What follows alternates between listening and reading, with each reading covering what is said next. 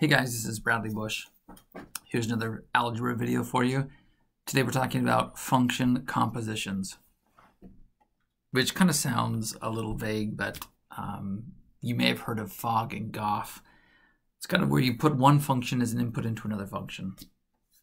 So before we start, let's talk about a brief reminder. Domain, when we're finding domain of just a function in general, we start as a default with all real numbers. So we assume the domain of the function in question is all real numbers, and then we have to look for two specific areas that give us problems. The first area is we've got to kick out any number that will give us a 0 in the denominator. That is no bueno. The second problem is we cannot have a negative under an even indexed radical, meaning the radical is right there. This happens to be a 2, it's a square root. If it's a 4, it's a fourth root. Whatever the case may be, we can't have a negative underneath there if we have an even number in our index. So we've got to kick out numbers that give us even numbers. So no negatives under square roots really is what it comes down to for most algebra, general algebra problems. So with that in mind, let's move on to composite functions. So composite functions, there's some new terminology. Let's get that out of the way really quickly. So here we have something that looks like FoG, but this is really red. You read this, f of g of x. And this is not multiplication, by the way. Not multiplication. So f of g of x, really all this is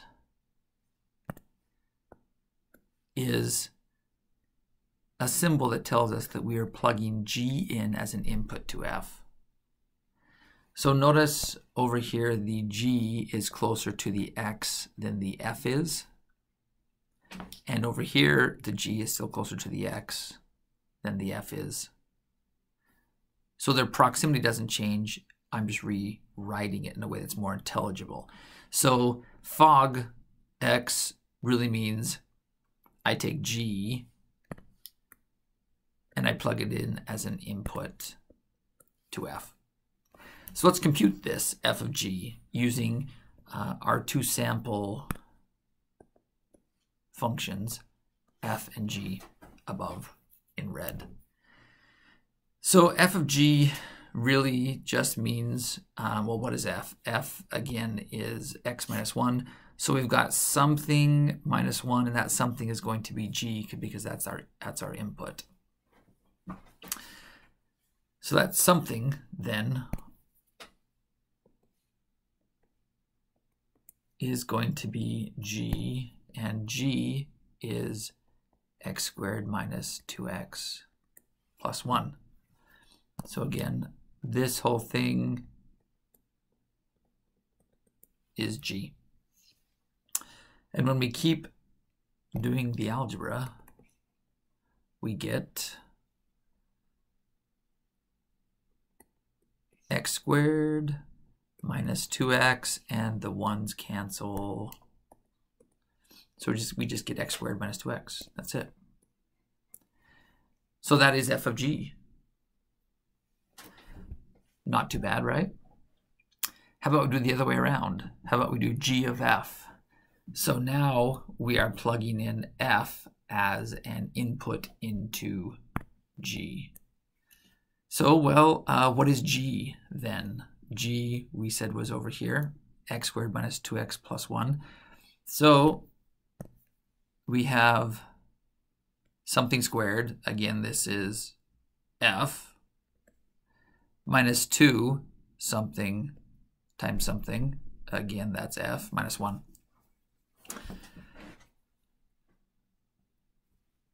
We continue down one more. line. Let's actually put in f. So let's take f and plug it in for the symbol f. So we put x minus 1 in for f. What do we get? Well, we get something squared minus 2 times something minus 1. Let's plug that f in. F is x minus 1. X minus 1. When we compute x minus 1 squared, this is a foiling problem, and this is just a distribution problem. X minus 1 times x minus 1 gives us x squared minus 2x plus 1.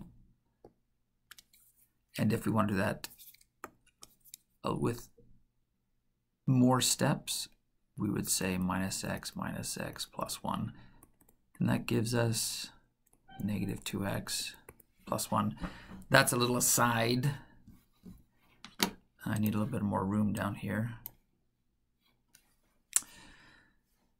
So here's a little aside. Now we know, because that is right here, when we plug in, well, let's just replace it. Let's do that. This gives us x squared minus 2x plus 1. Then we've got a minus. If we look back at this, 2 times x gives us 2x. Minus 2x, sorry. Negative 2 times negative 1 gives us positive 2, and then we have the negative 1 hanging out here. If we do a little bit of simplification, then we can see the 1's cancel, and that gives us what? X squared minus 4x plus 2. So that is g of f. We finished g of f. We took f and put in g, and that's what we got. That's the new function called g of f. So now we've done f of g, g of f. How do we handle their domains? So the domain of a function composition is probably the thing that is the most difficult about function compositions.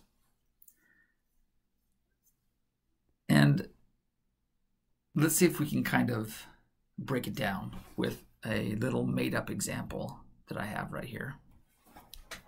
So say f is x, the square root of x, and let's say g is x squared. So if we wanted to find f of g and evaluate it at x equals 2, well, what actually would happen? What would happen is right here. We would take the 2, the x equals 2, and we'd plug it into g.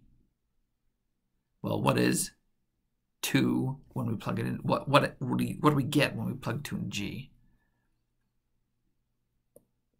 We get 2 squared, which equals 4. That 4 then gets plugged back into f. And when we plug 4 into f, the square root of 4 is 2. So it kind of looks like this. We start with a value, we plug it into g as an input, it gives us an output, which is 4, and that 4 gets plugged into f as an input, and that gives us an output of 2. So if we look at the inside function here, g, the output of g is actually the input of f. So when we're talking about domains, really the takeaway is we have to throw away any input from g that gives us an output that cannot go into f. Let me say that one more time, because this line right here I think is what is the most confusing. Normally with domain, we say kick out problems that you can't put in because they give us issues. But now we've kind of got a function within a function, so we have to be a little bit more careful. So we have to throw away any input of G that produces an output that cannot go into F. All right, here's another example. So say our function f is x minus 1, and our function g is the square root of x. Say we want to find the domain of g of f. Well, if we find out what g of f actually is, we take f and we plug it into g. Well, what is f? We can write this out right now. G is the square root of x, so we have the square root of x minus 1. This is g of f. So what's the domain of this? Well, we can't have any negatives underneath this radical because it's an even indexed radical. There's an implied 2 right there, square root. So how do we know what values, what outputs of f, meaning the x minus 1, will give us a negative number?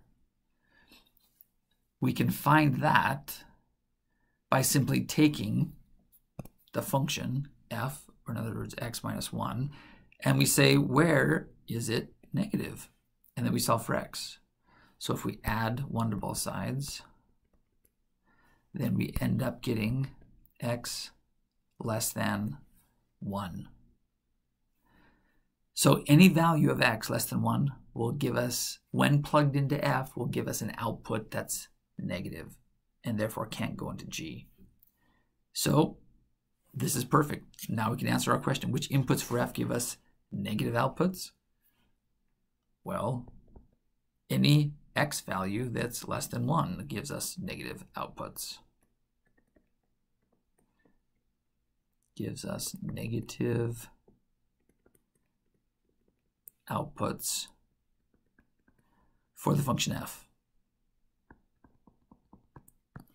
So our domain then, we can just write down our answer now. So the domain of g of f would be 1 to infinity, including 1. That's it. If you have any questions, leave me a comment. Like the post, follow my page. Hope you have a great day.